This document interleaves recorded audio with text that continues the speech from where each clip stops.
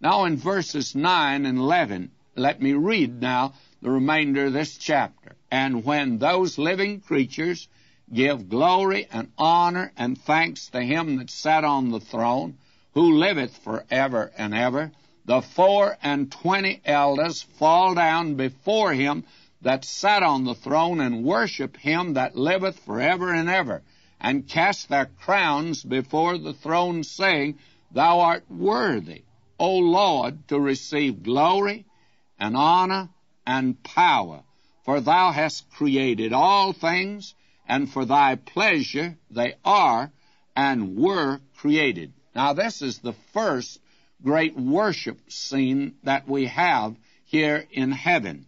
And we find that it's a constant thing. When here that opens this section, and when, it should be and whensoever. And that indicates that this is a continual act of worship.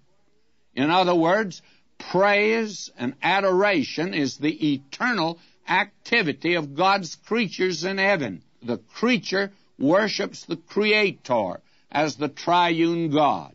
Holy, holy, holy. And worship is the activity of heaven. Now, may I say this? I have a sermon that I used to preach quite a bit years ago. I haven't preached it in years. And the title of the sermon is, Why Do You Want to Go to Heaven? You hear a great many people say, not everybody talking about heaven's going to heaven. Well, there's a better question than that is suggested by that song, and that is, why do you want to go to heaven? What's the idea? To miss hell?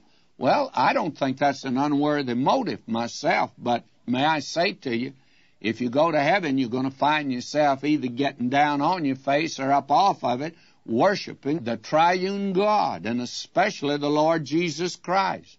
Now, if you find worship boring down here, and you're not interested in worshiping the Lord Jesus and expressing your heart's desire to him, then why in the world do you want to go to heaven, friends?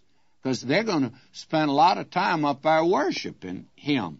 Now, we are told here that the crowns of the church here are laid at Jesus' feet as an act of submission and worship.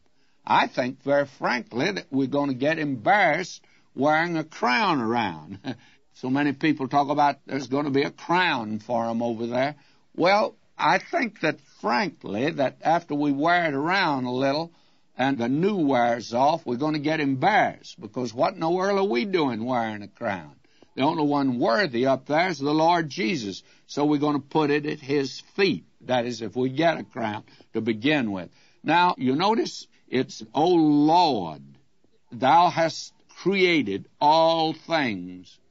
Now, did you notice here, and Dr. Walvoord, in his very excellent book on Revelation, calls attention to this, and I want to call attention to it. I think it's important. If you'll notice that the living creatures here, they give glory and honor and thanks to him that sat on the throne. They worship him for his attributes, because he is who he is. But the 24 elders represent the church, and they worship him not just because of his attributes, but because of what he's done. And here they worship him as Creator, but they worship him because thou hast created all things, and for thy pleasure they are and were created.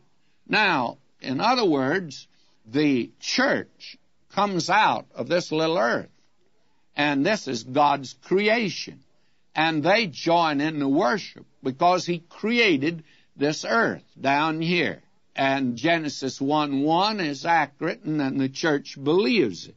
And where it says here it's created for thy pleasure, it's actually should be because of thy will. This is very important to see, that the reason that God created this earth and things are as they are, because it was in his plan and purpose. Now, I don't understand a great deal that he's doing. I don't understand a great deal about this universe that I live in. But I do know this, that it's created this way because That's the way He wanted it. He's in charge, and we're to worship Him because He created this little earth. I'm glad He did.